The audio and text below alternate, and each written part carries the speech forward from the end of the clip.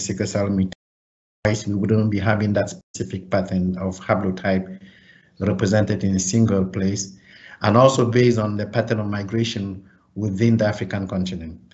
And this was later confirmed last year by Charles Rotimi and Dan Schreiner using a bioinformatic model.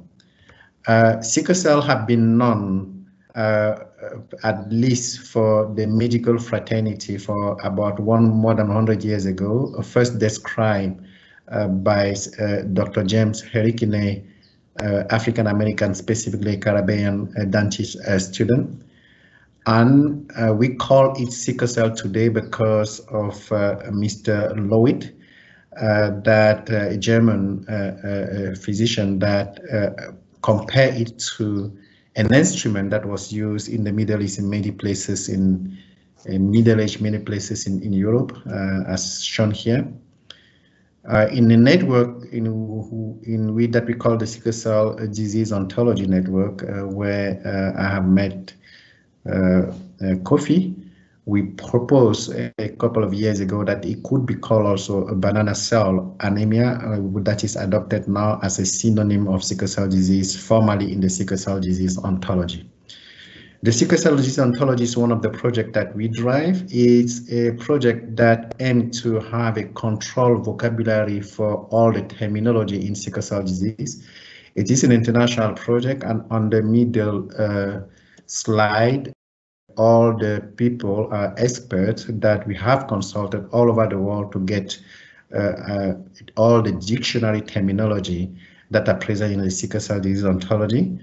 It is a publicly accessible ontology, so, and it's reported in the database, but as a journal, but you can see it online, and this is a moving dictionary. So every single year there are a few words that can be added there. At the moment, it is the only and the largest ontology on hemoglobinopathy in the world, with more than 1,300 words. I'm very privileged to speak today on sickle cell disease because it is by essence a chronic condition that affects mainly people in the African continent. For the 300,000 estimate baby that are born every single year, 80% are born on the African continent. You all know the story behind the malaria resistance and the sickle cell mutation that have made this condition particularly prevalent in all the places in the world where malaria have been endemic, and it is the case for most of sub-Saharan Africa. We are all aware of how the disease pathophysiology works, and we single mutation that allow the distortion of hemoglobin, obstruction, and hemolysis are the two key components of the pathobiology, and that leads to many complications. I am also privileged to be part of a professional pedigree of a great researcher on sickle cell disease from Lilius Pauling that trained Hek Kazezian, that actually introduced for the very first time genetic diagnostic for sickle cell disease before birth. But the condition, as you know, have existed for some time. But over the past 40 years, for example, in places where the treatment is optimal, like in the US, the mortality in adults have not changed. So we have dropped the mortality in children, but not in adults. And these adults, as some of you might know very well, they die mostly on cardiovascular condition. They die of chronic cardiac condition, of chronic pulmonary condition, of chronic kidney condition, of stroke. And all of these cardiovascular complications of sickle cell disease are subjected to genetic predisposition, and I will speak to that a little bit later. A sickle cell disease, as you know, is a monogenic disease, but it's a disease that can also be influenced by environmental factors, where you live, where you come from, your health system, your access to care, your access to medication. But it also can be influenced by some of the genetic factors that we will speak to now. This is a general architecture of genetic disease. We have on one side rare diseases that are simple, that are monogenic, that are Mendelian, for example, cystic fibrosis. On the other side, common disease that are multigenic, that are complex, that are non-Mendelian, for example, diabetes mellitus. I like to convince you that sickle cell is the best of both concepts. It is a monogenic disease. It's not rare, it's common, at least in the context of African population. It is conditioned by the influence of environment. If you are born in Nigeria or whether you are born in New York, your outcome might be very different because of health system. It is also conditioned by many other genomic variations over the genome that affect the disease expression. How can genetics, knowing this, help sickle cell? The first and the most obvious one is to use genetics for early prevention that can extend to detection before birth.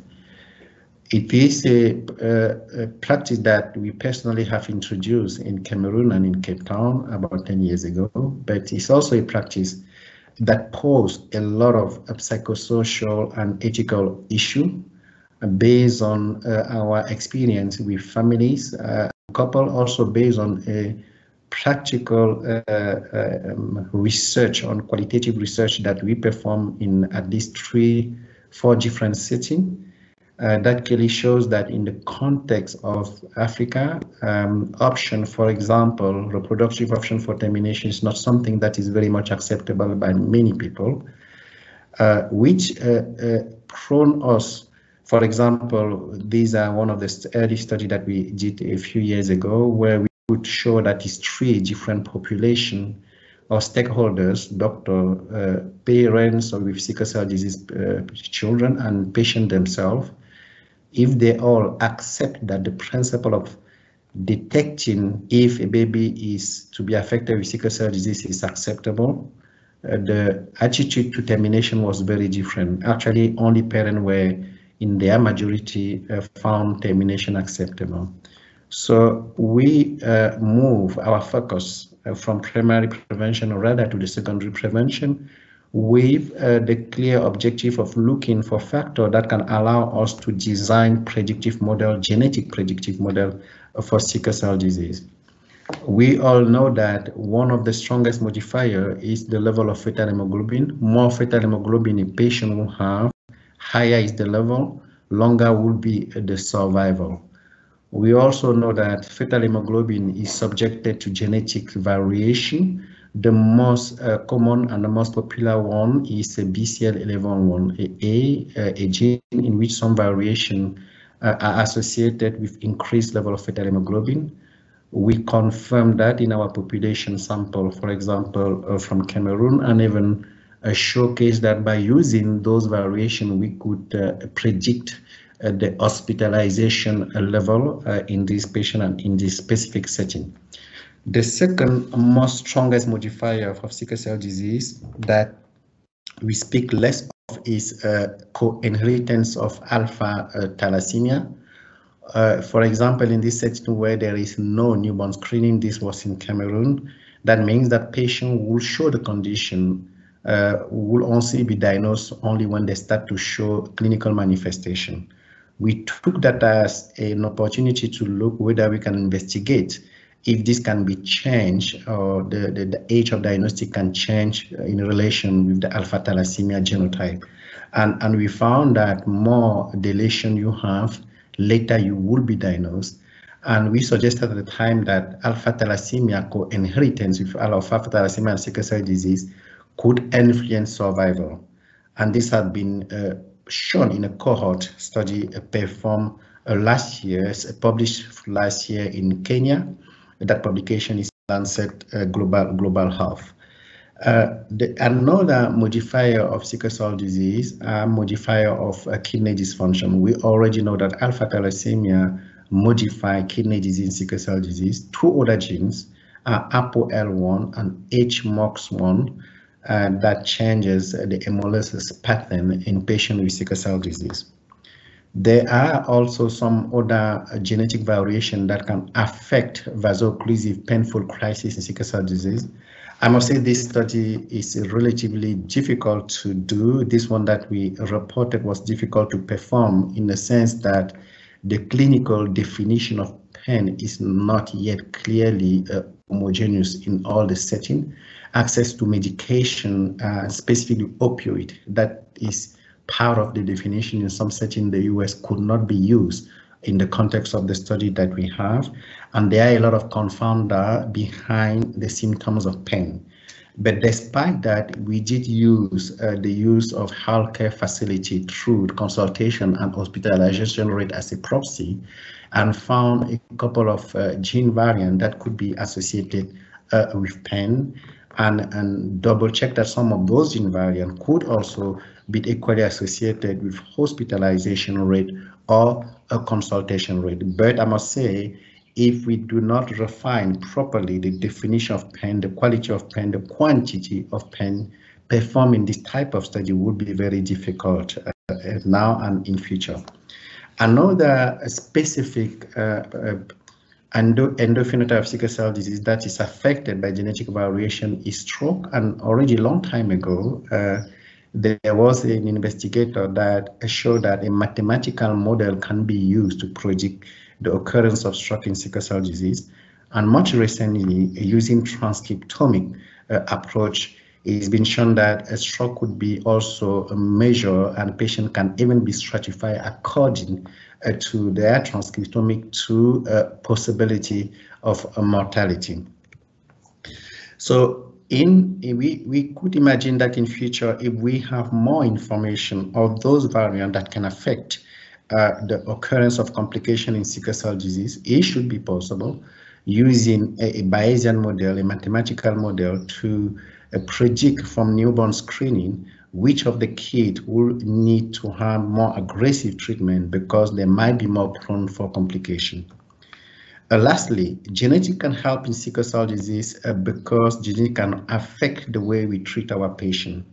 Let's come back to fetal hemoglobin. We now know for some time that if we change the expression of some of the genes that modify the level of fetal hemoglobin, we can cure sickle cell disease. This was a proof of principle in a mice model in which BCL11 was deleted and the mice was cured for sickle cell disease. But BCL11 is a transcriptional repressor of sickle cell of fetal hemoglobin, which means that it's a control of the expression. More BCL11 you have, less fetal hemoglobin you will produce in terms of expression. But if you remove BCL11 in a patient, you will increase the level of fetal hemoglobin, but there are some consequences. And this has been shown through natural experiment. There are actually patients from our dysmorphology clinic that do have deletion that take away BCL11. Those patients, all of them have increased level of fetal hemoglobin, but they do also have some neurological condition, including some malformation. This discovery by Stuart Hawking, his group, was very important, is still very important. They did show that there is an enhancer that controls the expression of BCL11 only in red blood cells, so erythroid specific. In other words, if you manipulate BCL11, the consequence will happen only in red blood cells and nowhere else. If we summarize it, if we want to use the knowledge that BCL11 controls fetal hemoglobin to cure patient, we remove it using genetic approaches. You cure your patient because there's an increased level of fetal hemoglobin, but you will have neurodevelopmental abnormality. But if you rather control or modify the enhancer that is erythroid specific, you modify the expression of BCL11, actually you decrease it, would lead to increase fetal hemoglobin in the patient, and you cure your patient without the unwanted consequence. And based on that, there are now a few experiments and also a few clinical trials that are underway by changing the expression of BCL11 as a one-off way to provide a definitive treatment for sickle cell disease. And also this will be the base for future of gene therapy. Genetics can also help understand some of the treatment, some of the modifier treatment that we have today, and the common example is hydroxyurea. Hydroxyurea seems to help patients, but how hydroxyurea works is not well known. Hydroxyurea also have a lot of complication, or at least a lot of side effect, not complication, that allow its intake to sometime not to be very acceptable by some patients, at least from this part of the world. One of the research that we are doing is to understand how hydroxyurea works, and the idea is that if we could understand it better, maybe we may act in some other pathway that will have the very same effect without the side effect. We explore how hydroxyurea works using specifically erythropoietic stem cell from the umbilical cord based on a model that we initially hypothesized and published. The way it works, we have red blood cell or blood cell from umbilical cord as cesarean C-section from our local hospital here. And then we try to push stem cell toward erythropoietic production as shown on the panel on the right-hand side, top side, and try to check using a specific criteria if they have been differentiated into a red blood cell. When they are close to differentiation, we now expose them to hydroxyurea, and what we have done in this specific experiment, we have looked at the expression of specific genes that are in the pathway of fetal hemoglobin, including BCL11A. And as you can see on the left-hand side top panel, exposure of hydroxyurea to erythropoietic stem cell decreased the expression of BCL11A, and increase the expression, for example, of the gamma globin genes, as you can see clearly in the middle. And but at the same time, there is a change in microRNA expression, the lower panel on the left-hand side. And we also specifically show that a few of these microRNA, when they change, they specifically target the expression gamma globin, as is shown on the blood on the right panel top side. We propose this model of action for hydroxyurea that act through microRNA and modify the expression of gene that promote fetal hemoglobin and lead to the increased expression of fetal hemoglobin. Why is this important? This is important because if we know the number of those microRNA, we can imagine in the future packaging those microRNA as a new type of treatment. One of the limitations of this specific experiment, of this specific study, was the in vitro nature of the study. The second limitation is that we explore only 7 microRNA. It might be possible that some of the microRNA that was not included could not be assessed with regard to their interaction with fetal hemoglobin expression. We repeated the same experiment, this time in vivo.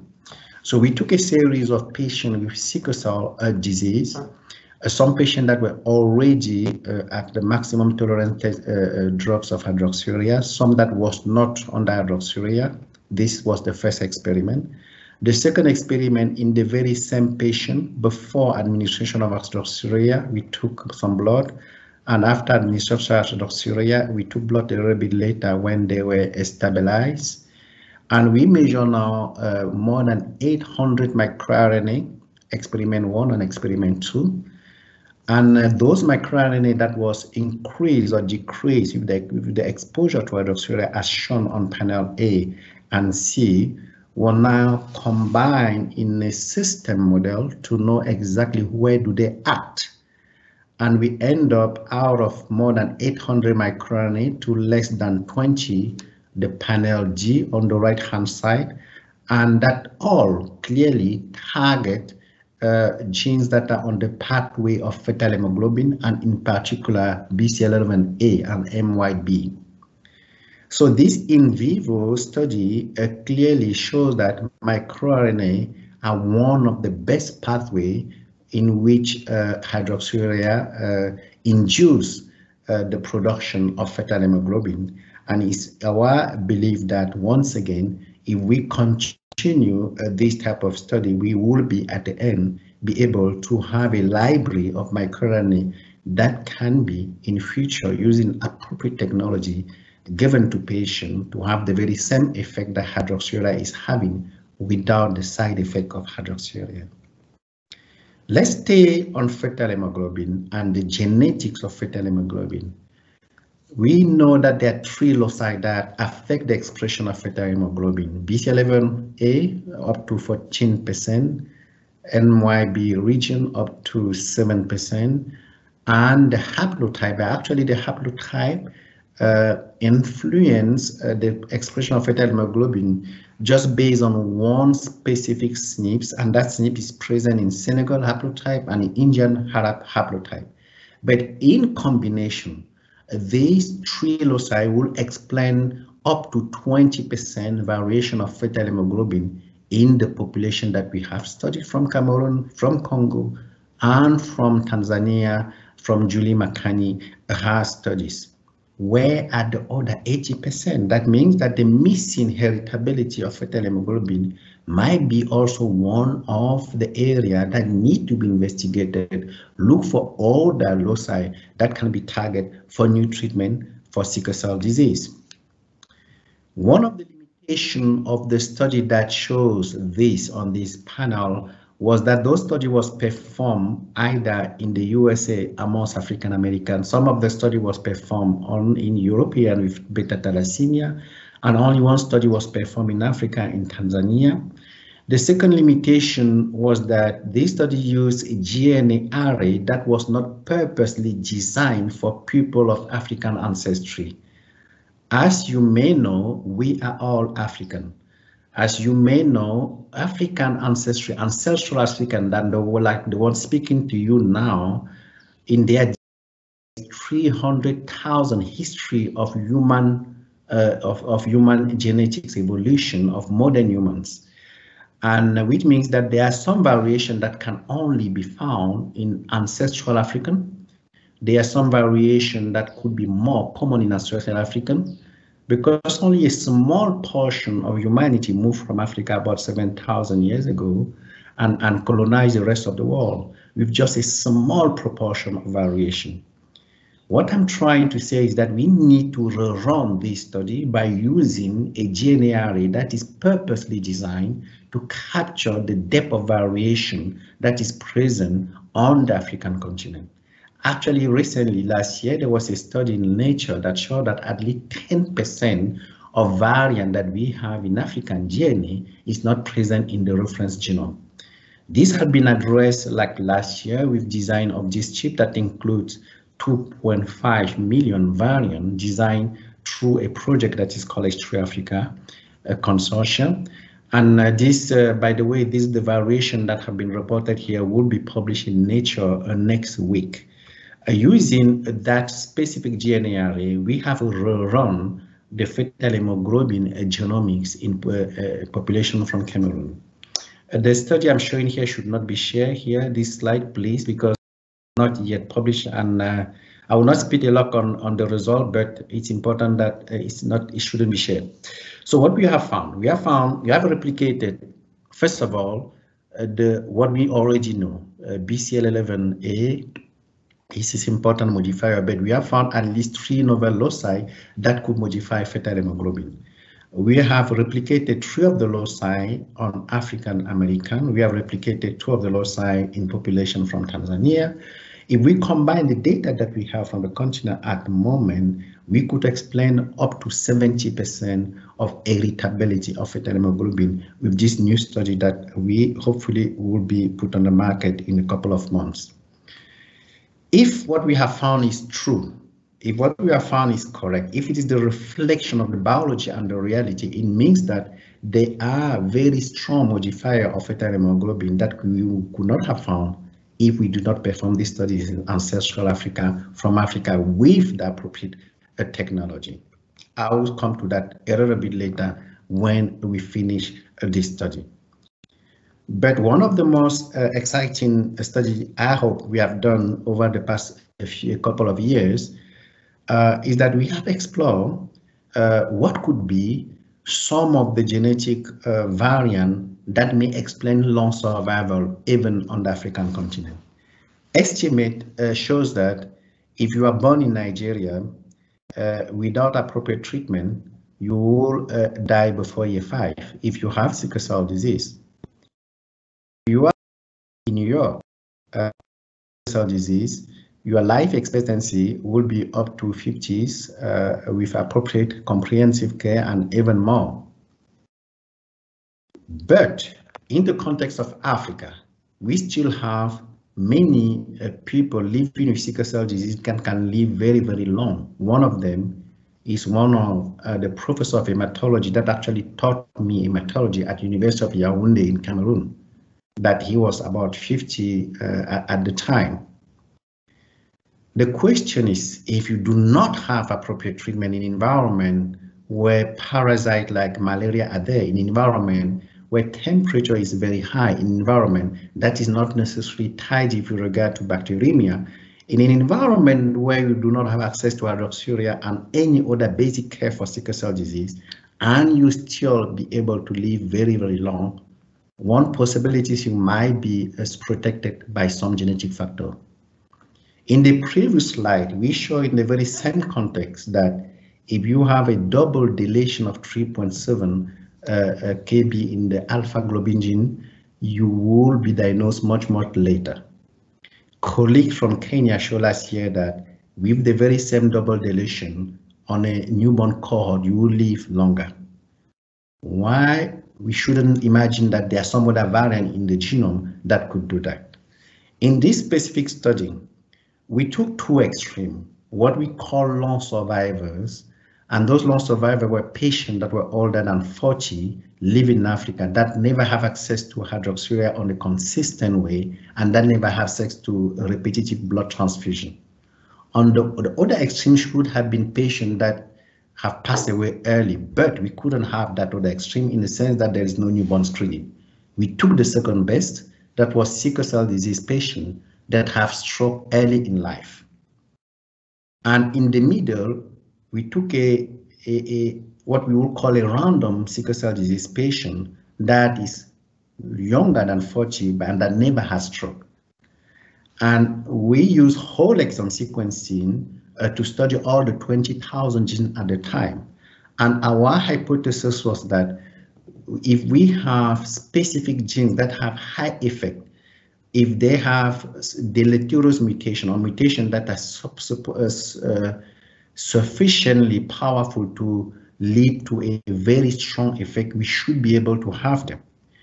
We have a group that was the discovery cohort, sickle cell disease patients from Cameroon, a proportion of them on Benin haplotype, a certain proportion of Cameroonian haplotype. And we have a replication cohort that was sickle cell disease from Democratic Republic of Congo on a different haplotype. Most of them was on a Bantu haplotype. In the discovery cohort, we found about 49 genes that have repeat mutations, recurrent mutation in these three groups. And we replicated 12 of those mutations in our replication cohort that was sickle cell disease from Congo. And these 12 mutations are presented in this slide here. If we take the extreme long survivor, the long survivor, for example, have a repeat mutation in genes like CLCN6 that was already well known to be associated to low blood pressure in African American, for example. They also have a repeat deleterious mutation in the second gene below that is important for the production of glutamine. In the other extreme, stroke, there was a recurrent mutation in genes that include in blood coagulation and complement a cascade. And what we also found is that the two extremes did not share at all gene with recurrent mutation, while in the random group there were genes like those in the very center, pink, that were found in all the three groups. The second question that we asked, if we move beyond these genes and look at the pathway where they act, not their unique function, but their connection to the other genes in the body. What can we find? And these are the pathway associated with those variants: coagulation cascade, selenium nutrient network, blood clotting cascade, folate metabolism, vitamin B2 metabolism, complement cascade. Some of us will say there are some suspects here that could have been anticipated, like folate metabolism, like vitamin B2 metabolism that are involved in blood production. Some could also say maybe blood coagulation could have been anticipated because sickle cell disease, by definition and by pathophysiology, is in hypercoagulation state. But I must say our surprise was to find that some of the genes are involved in glutamate and arginine metabolism. And you all know that L-glutamate is one of the medications that is approved for treatment for sickle cell disease. Our interpretation is that there are some patients, because of the variation that they have, can produce enough glutamate endogenously to cure themselves, to treat themselves. And some of those patients whose variation keep their blood pressure very low, allow them to survive a little bit longer.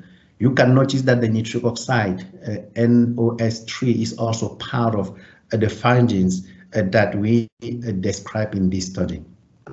The third question that we asked was, let alone those variants that we qualify as deleterious, that actually can have a very strong effect, and just look at those variants whose variation can be enriched in population of sickle cell disease compared to control.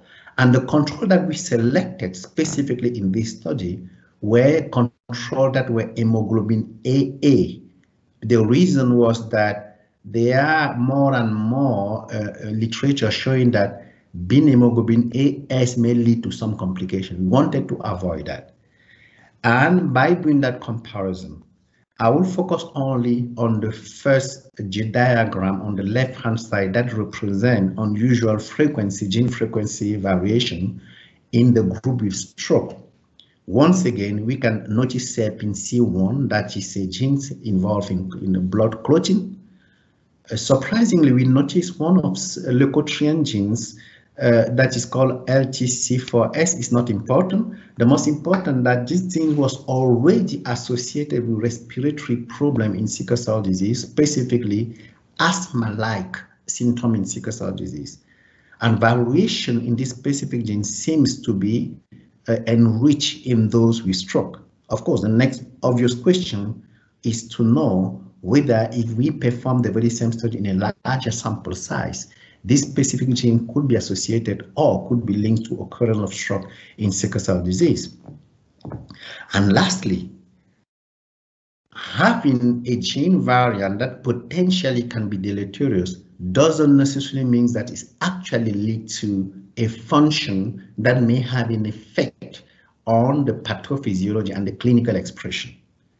And the only way you could do it is to perform functional study through expression, through protein production, by showing evidence on function and potentially on the disease.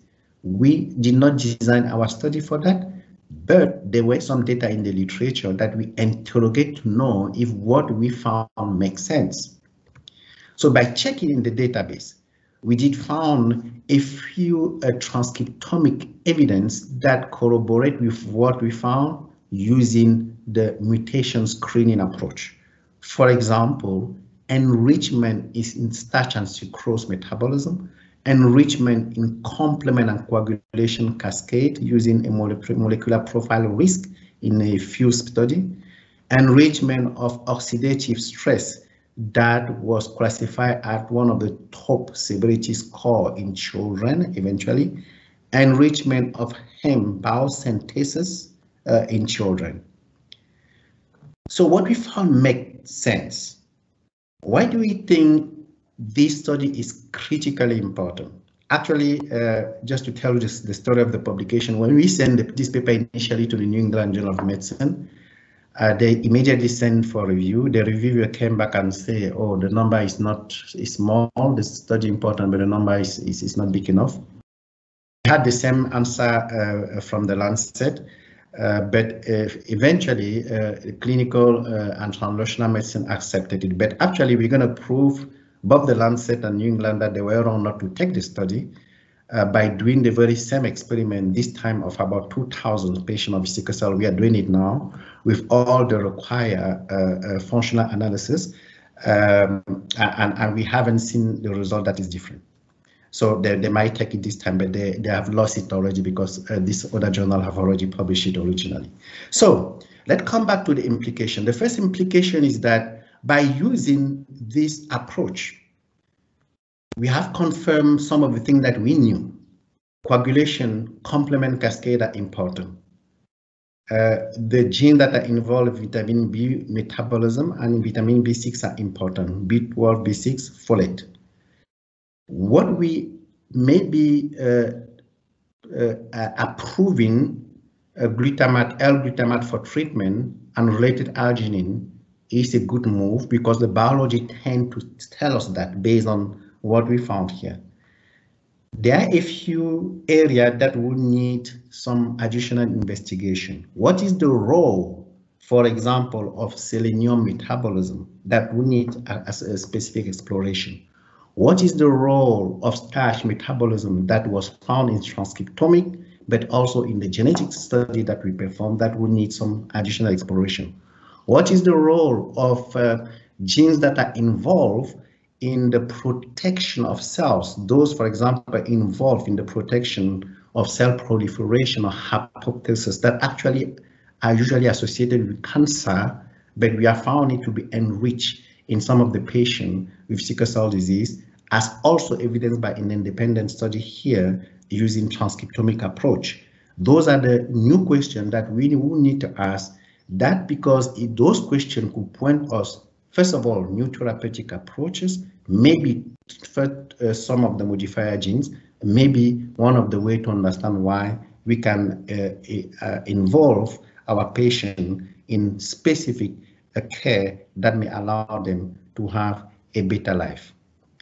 I hope to have convinced you that genomic and genetics can offer much more promise for one of the conditions that affect most people on the African continent, whose impact globally is happening now because of migration and also because of better care. And I would like to thank you for your kind attention and thanks all the funders that have allowed us to perform some of this work. Thank you very much. Thank you.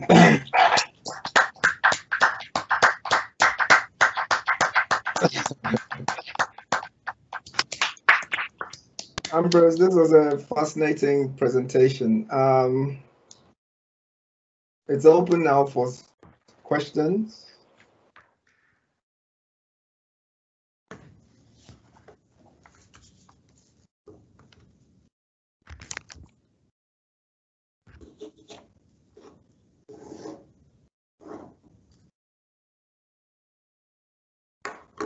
Okay, I can see Mercy.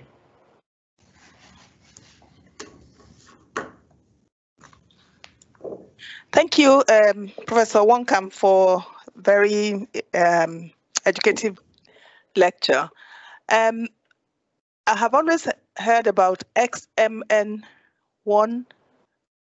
gene, and I don't know whether it has another name that I probably didn't recognize it throughout this lecture.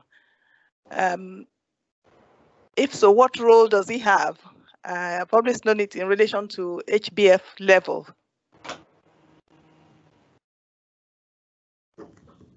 Okay, thank you very much. Actually, the name that you have now is one specific variant that is present in haplotype of beta globin gene cluster, or beta globin-like, because actually in that cluster there is a lot of genes that are expressed according to our developmental stage. There are some that are expressed only at the fetal stage, some that are expressed only postnatally. This variant is characteristic of Senegal and Hinjam Harap haplotype. It's actually because of this variant that there is an increased level of fetal hemoglobin for those two haplotypes. But what we know is that in most populations that are not in West Africa, extreme West Africa, like in Senegal or Gambia, in most sickle cell disease patients, this variant doesn't exist. Actually, in the population that we investigated, only 1% of them have the variant. The reason why the level of fetal hemoglobin was relatively low. But actually, it's not the variant that is the most important in terms of changing the level of fetal hemoglobin. BCL11A is the one that that is the most common. Is the 1 out of 3 patients will have the variant that can lead to change in fetal hemoglobin in BCL11A. And there is a second variant that is much more rarer in population of African ancestry, MYB.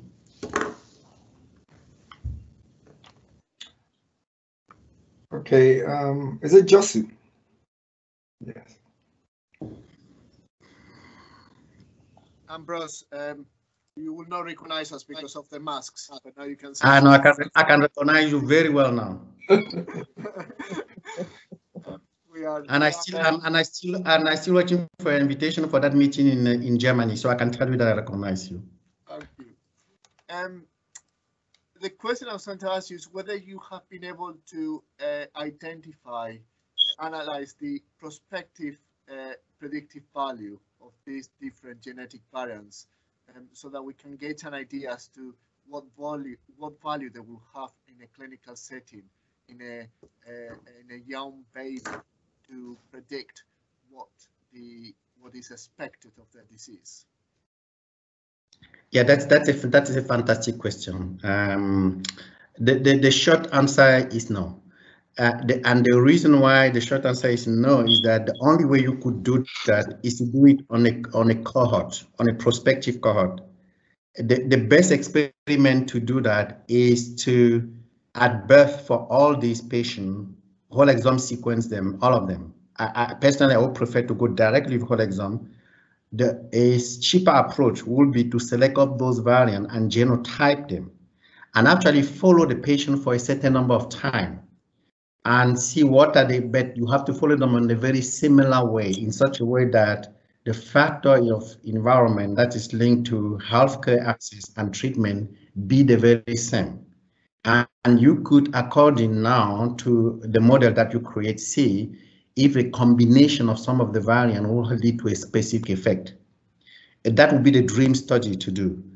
But that dream is not far away. Actually, we have established a network that we call Sickle in Africa to probe some of those models. The network at the moment had 4 countries.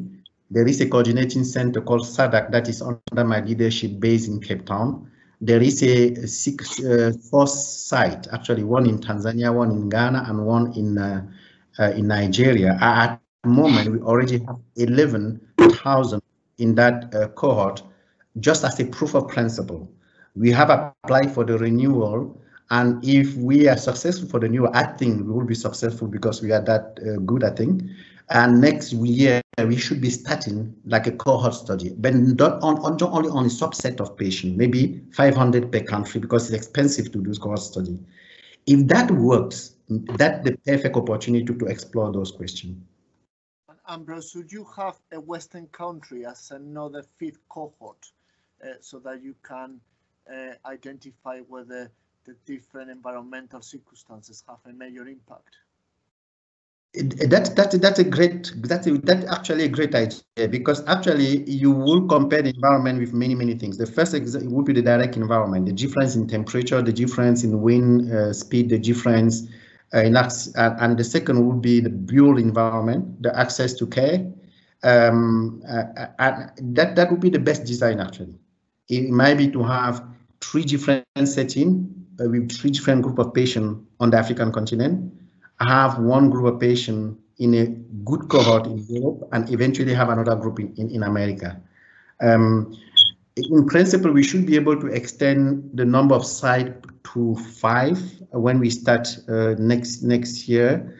but it is not excluded that we might extend to another site. But the obvious place is in Brazil, because the reach is part of the network, and they could help have a comparative cohort.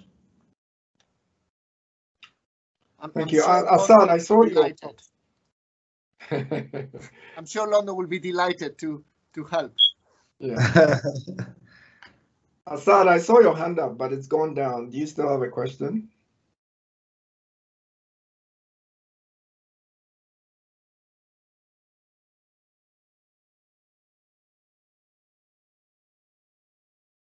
Assad.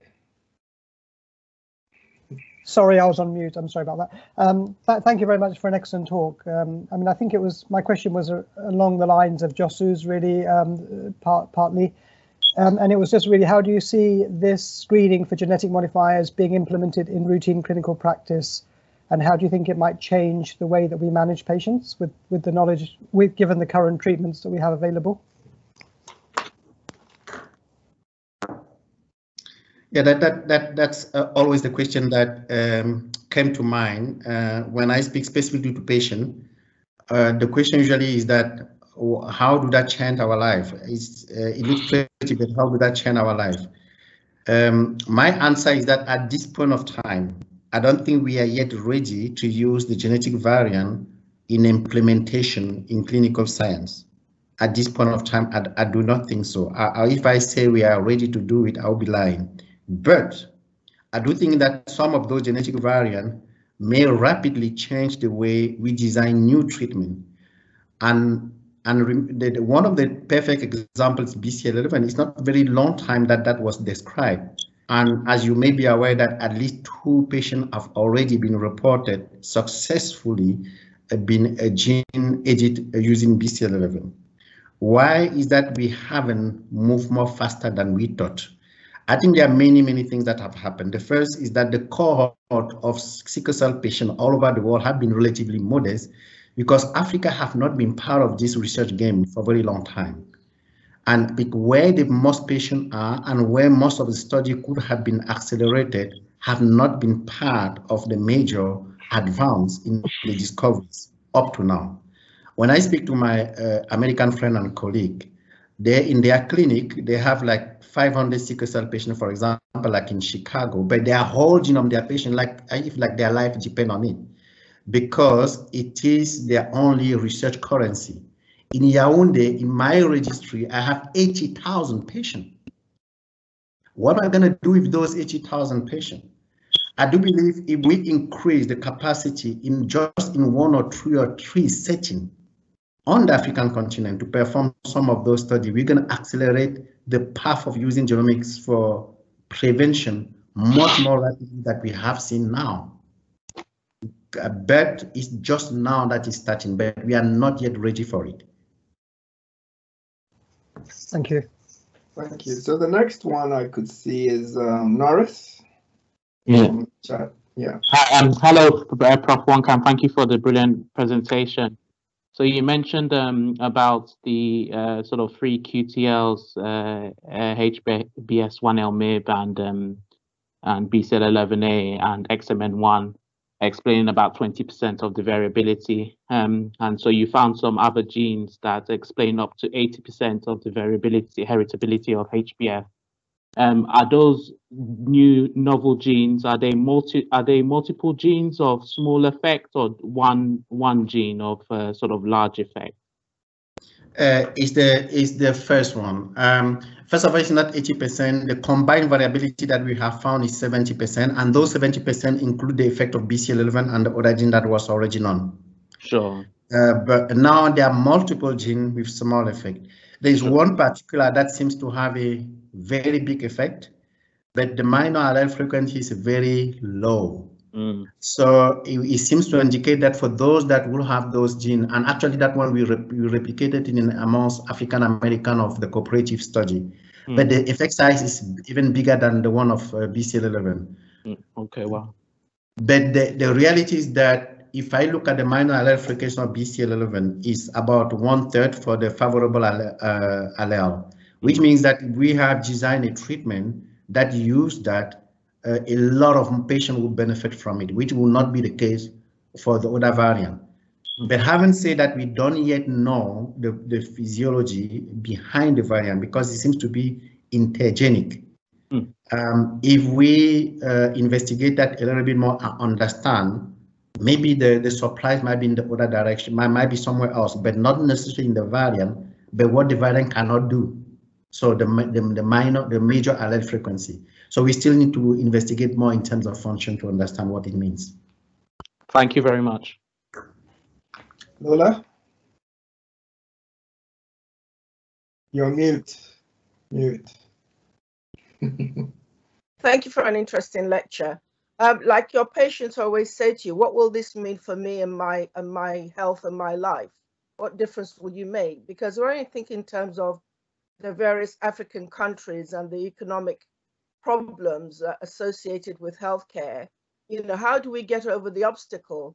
All this research is wonderful if the outcome is, you know, people can't afford the medications or the drugs or the treatment or the gene therapy or whatever it is that we are, you know, researching and finding and able to offer them. All these countries, we're talking about quite a lot of countries that are quite poor. So how do we then, you know, translate that into impact? I don't come from the scientific background. I'm coming from the human perspective. So I do think your question is very much welcome. My simple answer to it is that science alone will not save us or will not save Africa, but without science, we will not be safe, certainly. So that's the best answer I can give. The second best answer is that when diarrhea was found to be one of the most challenging things in pediatrics, for example, one simple fundamental research that no one ever knew what it would lead to helped save many, many millions of cases of diarrhea in the world. The knowledge that if you pull together a molecule of sodium and a molecule of glucose, you help the reabsorption of sodium easier. That was a fundamental research that at the time no one knew the utility, but ultimately was used massively in public health. So that's the second point. So what we look at those questions, our question is not necessarily to throw an arrow in a target that we already seen, but to throw an arrow and draw the target around. So if we find something, we're now trying to probe what does this mean. I will take just one simple example. I was explaining to one patient support group that was exciting about the result, and he said, what does that mean for me?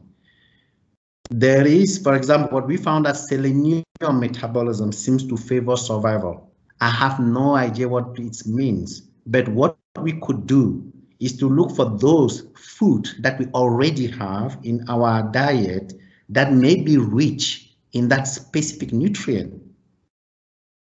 And I don't know if it's the way to go, but nutritionists will tell me if it is the way to go.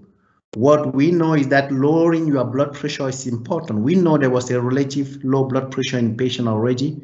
Let's keep it low. That would be simple things to do already as an outcome of the study. The glutamate and arginine as treatment, we all know that they are not essential amino acids in the sense that they are produced by the body. Can we make sure we accelerate those production without giving a specific treatment? Those could be one of the implications. But when we look at those type of research, our question is not immediate. Our question is to have a command on our future by doing the research ourselves. Very good, thank you. I can't see any other questions at the moment. Any other hands raised up? No. So in the absence of that, I would say a big thank you to Ambroise, and with all the difficulties, and we appreciate your time for a very excellent presentation. Thank you. Thank you, Kofi. Thank you very much. It was a pleasure. Thank you very much. Thank you. It was excellent. Thank you. Thank you. Okay. Bye. Everybody have a good weekend.